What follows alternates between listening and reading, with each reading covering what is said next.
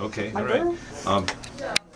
But you know, in a way, I think there are major things coming down the pike right away. For example, the fiscal cliff, obviously. So this serious stuff has to happen, and whoever the president is has to have the cooperation of Congress, the House in particular. So if it's likely to be Obama, as it seems, he's got a Republican House. They're going to not be in the mood to compromise, probably. So we're going to be having some major stuff happening, and hopefully it won't just be blame shifting for a fiscal disaster. So that's number one. Number two, Iran, the nuclear weapon, which seems to be coming down the pike some way or other. How do we deal with that? Does Israel undertake military action on its own? Does the U.S. support this? Does the U.S. do it itself? If Romney gets in, he's a little more trigger happy than Obama.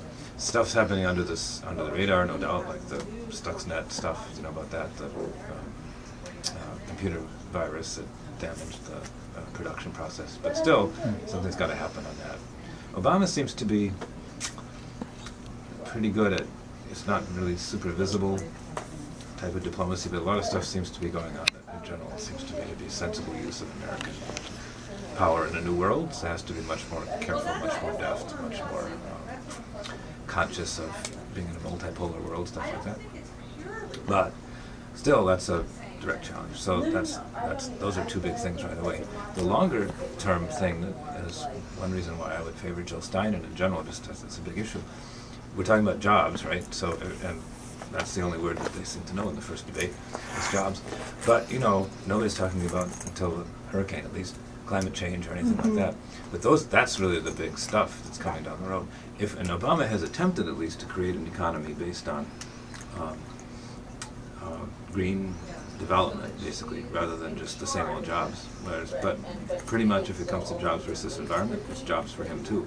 And Romney, who doesn't really care about environment particularly, and certainly, I don't know what he thinks, because nobody really knows what he thinks, but his sponsors and his people are going to would pressure him and would kind of, he'd have to answer to in his presidency, are pretty much right-wing and pro-business and all that. So they're going to be pulled off the track entirely. Obama's on the track, at least a little, but that's the biggest issue of all, it seems to be, in 4 years or 40 years, which is what we ought to be thinking of, it seems to me. How do you have an economy that doesn't destroy the environment, that in fact rebuilds the environment? And it's absolutely possible. Green technology, but so Obama got savaged for a couple of wind power firms going under that were publicly supported. All kinds of other stuff he's done he doesn't seem to bring it up himself for some reason. But, you know, that's really key to, and plenty of that has succeeded. Wind power firms and solar and trying to shift. But even Obama says he's going to lease more offshore oil drilling and stuff like that. So he's not going too far on that track either, at least right now. But as it becomes clearer and clearer that climate change is happening and is driving a variety of threats. Even 10 years ago, I remember the Defense Department identified the single greatest threat to American security in the 21st century. Guess what? Not Iran, not Russia, not nuclear weapons, it's climate change.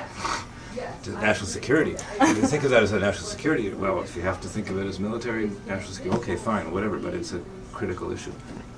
So in the short run, 100 days, Iran and fiscal cliff.